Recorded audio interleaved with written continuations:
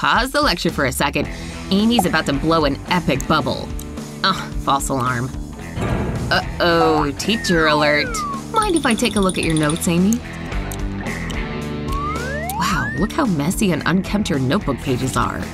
How does this even happen anyway? What a shame. What about your notebook, Lily? Why, it's just as perfect as you, isn't it? A+ as usual. Hey, how do you keep your notebook so neat like that? Looks like we have a nifty paper hack on our hands. Want to drop some knowledge on us, Lily? You can make your own page protector at home. Simply fold a square of paper in hand, matching corner to corner like this. Keeping the paper folded, take one corner and match it with the one up top. Do the same thing to the other side. Once you solidify the creases, unfold the corners. Match the top corner to the bottom and press down the fold. Next, tuck each corner into the pocket you've just made. Be sure the edges are tucked all the way in, as deep as possible. Turn the piece upside down so the folded part is farthest away from you. On the first folded corner, draw a shape that looks like a closed eye with lashes. With different colored paper, create fringe and glue it on the fold, like so. Add the sparkly horn, and you've got yourself a paper unicorn. Now you can keep the pages from your books and folders from curling. So cute! Thanks for the great tip, Lily! Can't imagine going through a full day without your favorite bubblegum? Then you probably already know that chomping on this stuff during class can be super tricky. Yes, my favorite flavor! 1, 2, 3, blow! Gah! Jeez, Lily, you really startled me. And if you give me a piece of your gum, all will be forgiven. Kevin, you can't just steal my gum like that! If you're in need of a gum disguise, the answer might be right under your nose. If you have a boxy highlighter lying around, grab a blade and cut off its plastic tip. Next, snag some hot glue and put it onto the tip you just cut. Now stick it onto the end of your favorite pack of gum. If you can print the highlighter's logo onto the corresponding color, you've got yourself a secret gum dispenser. No one will ever know that while you're highlighting your important notes, you're also indulging in bubblegum. We'll just keep it our little secret, okay? Hey, Lily, are you chewing gum? Where is it, though? I don't see any on your desk. That's because it's all stashed in her highlighter. Sorry, Kevin. What he doesn't know won't hurt him. Another day, another difficult math test. But as if the equations weren't hard enough, a broken calculator can take things from bad to worse. Ugh, what's wrong with this thing? What the heck? It was working yesterday. It probably just needs a new battery. Let's see, I can just replace it and it'll all be good. Oh no, I totally brought the wrong size battery. I can't believe this. What do I do? Ooh, that's a bummer, isn't it? Hey Lana, check out the gum wrapper Lily's holding. Do you think it could help? Hey, give me that. Huh? If you find yourself in a battery jam like Lana here, all hope is not lost. Simply take a foil gum wrapper like this one and crumple it up into a ball. And make sure the foil part is facing the outside. Put the wrapper against the metal coil like this. Now stick the battery against the foil as if it were the regular coil. Here comes the moment of truth. Yes, we have power, people! Phew, I was pretty worried for a minute there. Who knew my piece of gum would save the day? Whoa, Lily. I sure hope you're wearing a seatbelt on that ride. Hey, my book! Oh man, I totally lost my place. Thanks a lot, Lily. Yikes, feel bad yet, Lily? Well, there may be a way to make it up to her, and all you need is a paper clip. Take a regular paper clip like this one and bend the ends up and inward. See how it kind of looks like an X? Once you've done one, you can do the same thing to other paper clips of different colors. Aw, they're so cute!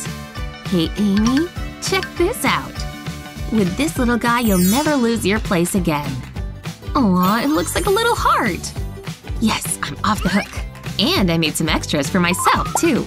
Ugh, glad I remembered to lock my stuff in my locker. That backpack was getting heavy. Hey, I totally forgot I had this in my pocket. An entire foot of delicious bubblegum goodness. That's about to be covered in dirt on the floor. Quick, Kevin, catch it before it falls! No, my gum! Gross. Unless you like lint hair and questionable brown stuff, this gum is ruined. Yikes, that's pretty disgusting. What the heck happened to that thing? Ew, get it out of my face. What do you need with my tape? You'll see. Did you know a tape dispenser can serve as a drop-free gum holder? Step 1, make the thing look a little less like a tape dispenser with some fun paint. It looks pretty good so far. Now all you have to do is stick your foot of gum in there. Hey Lily, what's up? Hello, Kevin. Now can I have the gum you promised me? Are you talking about this? Huh? Here, take off a piece. And you get the perfect size every time.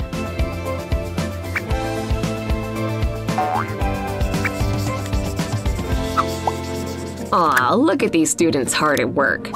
But nothing can spoil a good workflow like an empty glue bottle. Come on, there's gotta be something left in this thing. Ugh, Amy's totally wasting her time. Okay, hand it over. You just need a man's strength to get this stuff out, trust me. Okay, just give me a minute here. Mission major muscle strength, now commencing. Still squeezing. Okay, there's gotta be a better way to do this. I know there's still glue in here. Oh, that glue is ready to come out and it is angry. Oh man, I just wanted a glob, not full-on glue hands. Well, that's some man strength for you. If your glue caps are getting clogged up with dried glue, put them in a bowl and give them a little bath. Pour regular old oil on all the caps, making sure they're completely submerged. Now let them soak for a while so the glue can get loosened. Now with a napkin, wipe off each cap one at a time. See? No nasty glue crust in sight. Finally, no more pressurized glue mishaps to worry about when you're working on your next masterpiece. Just clean, streaming glue, right where you need it. Oh man, I thought that glue was never gonna get off my hands. No! Get that evil thing away from me! Psst, Lily. Huh? Kevin has red nails? I've gotta see this! Okay, I better put this thing away before the teacher sees. Oh no! Everyone's gonna see all my notes! This can't seriously be happening. Well, well, what do we have here? Are these notes? Let's read one, shall we? The teacher has a funny hairstyle? Well, you stay up all night grading papers and see what you look like in the morning. Out of all my notes, I can't believe she read that one. Toting around sensitive material? Take a notebook and cut some paper that measures at half its size. Now take a glue stick and make the sides sticky. Flip the paper over and press it down on the lower half of the booklet. Be sure to press it down with your fingers to make sure it's secure. Once that's done, find some decorative tape and design it however you like. We chose hearts to put at the top border of the pocket. Don't forget to tuck in the ends. Wow, check out this handy note pocket. Hey Amy, got another note for me?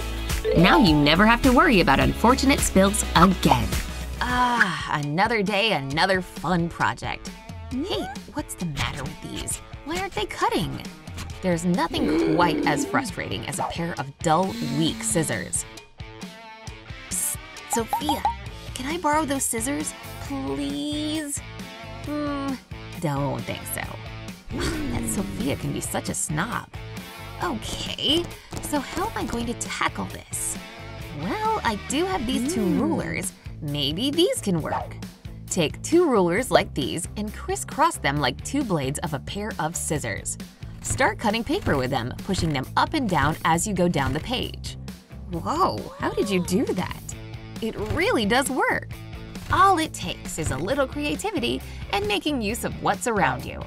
Now that's what you'd call crafty.